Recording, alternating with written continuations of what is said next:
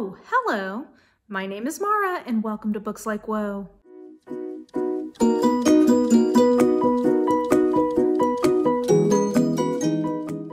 Okay, so you are getting a bonus video today because I have unearthed from the depths of my phone some footage that was corrupted but somehow now was recoverable. I don't know. Sometimes my phone, I think, is trolling me. But anyway, I filmed the Boujee Booktuber tag while I was at BookNet Fest last month, and it was going to be a part of that vlog, but for some reason I just it kept being corrupted and I wanted to get the vlog up, so I gave up. I was able to save the footage, so this is my sort of this is gonna be a very low editing video, my sort of takes on the Boujee Booktuber Book Tag, which was created by the fabulous Olive at eBook Olive. She tagged me in it, so thank you very much, Olive. And it was a really interesting tag. It was taking an idea from beauty YouTube, which I love seeing translated into BookTube. And yeah, I don't know. This is a tag I used to help prepare myself for one of the panels that I was on about consumerism. So anyway, here is the footage from past me filming this in my hotel room. Hey guys, so back in my room. I thought I would pause here and actually do a little tag that eBook Olive, aka Olive, tagged me in, I think yesterday, which was the Boujee Booktuber tag. And the reason I thought that I would go ahead and do this is that I need to do a little prep because I have 3 panels I'm on tomorrow. And one of them is about consumerism in BookTube, and I actually thought this would be a good way for me to kind of start processing some of my thoughts about materialism and BookTube and all that stuff. So this is the Boujee Booktuber tag created by Olive. Thank you for tagging me, Olive. So first question is, what is your average monthly budget for books? And I feel like I'm gonna get a lot of shit for this, but at this point I would say I aim to spend roughly $200 a month on books, which is a lot, I know.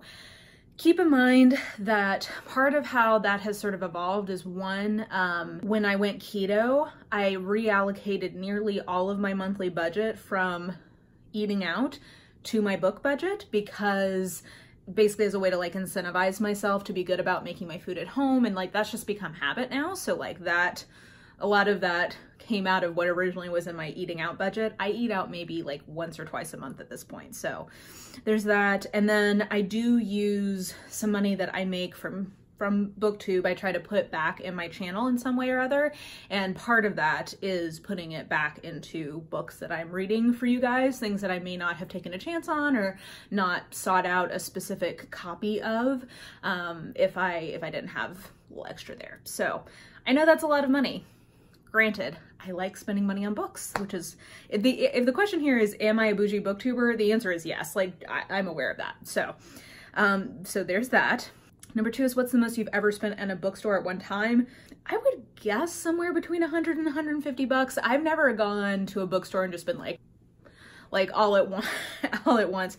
Well, I mean, does it count when you're in college or grad school? Because I'm sure I probably spent more just because textbooks are so expensive, but just for fun, probably, I'm gonna say no more than 150 in one go.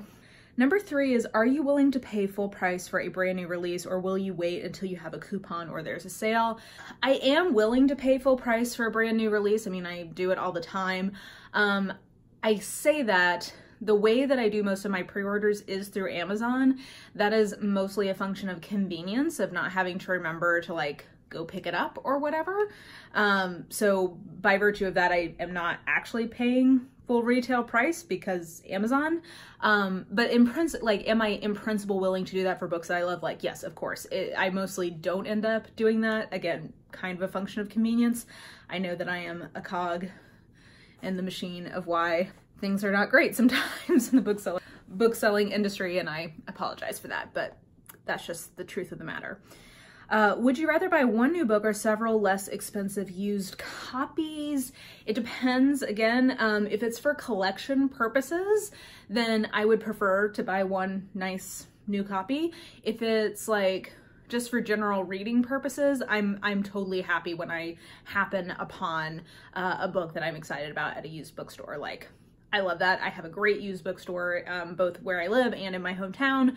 So I have been a lifelong user of the used bookstore. It's actually really only in the last few years that I've become more of a new book buyer than a used book buyer. So number 5 is, what do you think a reasonable price is for a new hardback, a paperback, and ebook?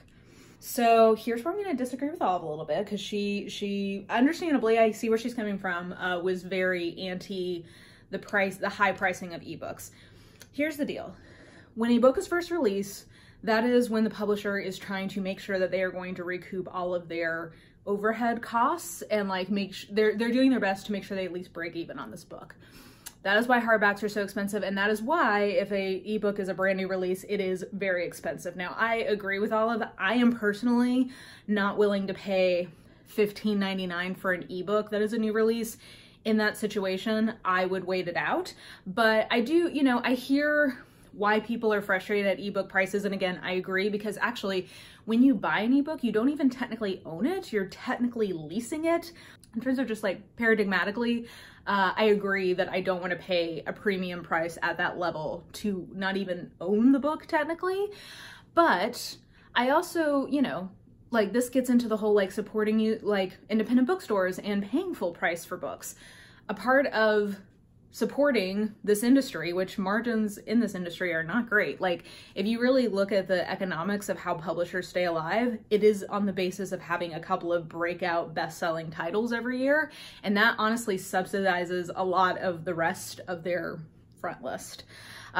So, you know, I think you got to find the balance between something that is accessible to people and makes them able to support releases by buying them versus so low that you're not enabling the future of these, you know, large scale publishers to continue. So with that being said, to me, kind of how I think ideally the pricing should work, I think ideally a hardback should be around 18 bucks. I think ideally a trade paperback should be around 12 bucks. And ideally, I think a new ebook should be around $7 or $8, which was the price of a mass market in the past. And to me, that's where an ebook's price belongs, is at the same level as a mass market paperback. So that's my feelings about that. Number 6 is a signed book worth more to you? How about a first edition?